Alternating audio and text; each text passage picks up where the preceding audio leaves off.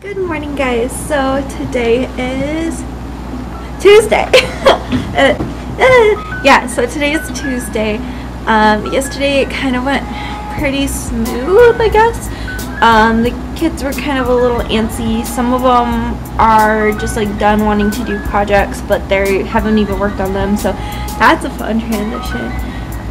So I'm working on a new project with my middle schoolers where we are finishing our last pieces on our dragon eyes, and then we are working on starting the background to our JoJo Keefe things again, because like I said, I see them split, so they only come twice a week. So that's what we're doing today. Super fun.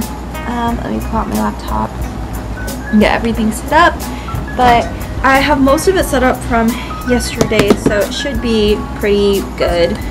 For the most part, I have to just set up the chairs and get my videos and things set up on my laptop so that way they can watch the videos.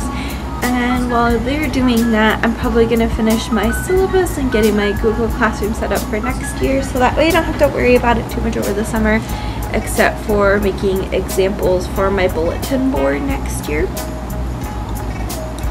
So those are kind of like a list of my itineraries for the day. So I shall talk to you guys later. Bye! So I'm starting on like my sculpture classes and planning for next year, since it's pretty much my plan time. So this is going to be my 3D media class so far.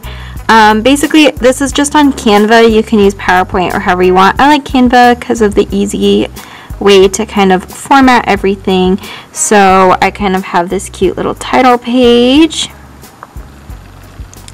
like obviously a welcome. I have my course description, what we do during an LP, which like I said, learning period is what we do every month, and LP equals 1, so we do have 9 months, so that's how we go about it. My classroom rules. Oops, I'm gonna have like required supplies that they're gonna need, so like sketchbooks and things like that. Oh, permission slips. That way I have that all planned. Our classroom goals, that way they know what their goals are for the whole year.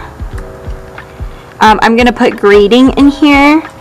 And then I'm also going to add elements for my rubric, which, let me pull this up here in my teacher planner.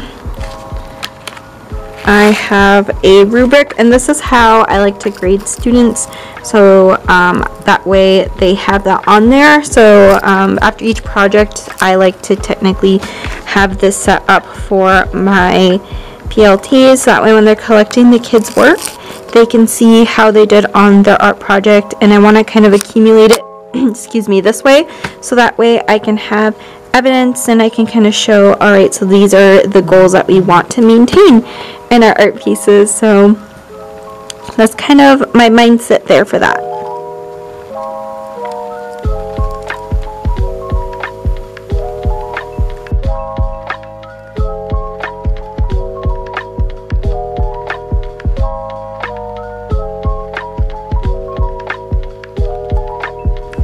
This is totally old-fashioned, but I got all of next year planned out by each class and each LP, which is the month.